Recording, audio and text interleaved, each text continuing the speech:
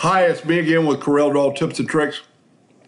Somebody sent me this logo of a running man and needs it to be thicker because it's really little and he's going to try to cut it out on vinyl cutter. It's only it's 2 inches tall.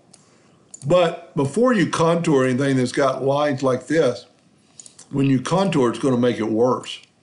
So I'm just going to delete some of those nodes and make it not as sharp. I don't think I'm changing the logo any.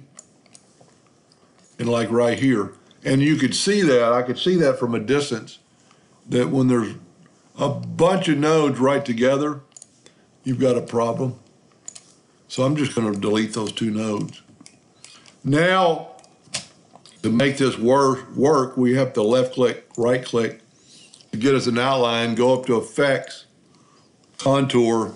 We're going to contour to the outside just 0.01. Let's go a little more, 0.005. And it's going to be hard to make it any thicker than that. And let's just break the contour apart. Because on something so little,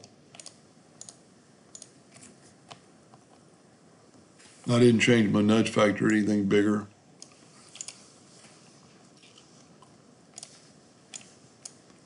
And you can see the lines are quite a bit thicker, but I don't know why that's still black.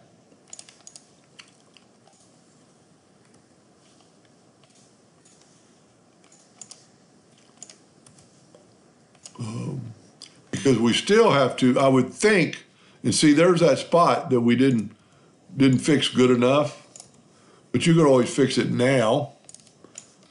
Just take your shape tool and delete those nodes. That way it won't look funny. Now, we did make it thicker, but it's still, I mean, the whole thing's only 2 inches.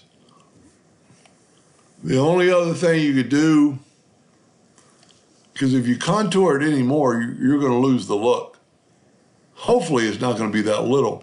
Let's try creating a boundary around it and then moving the boundary out of the way.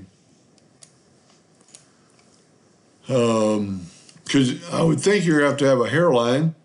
So let's click on this and make it a hairline.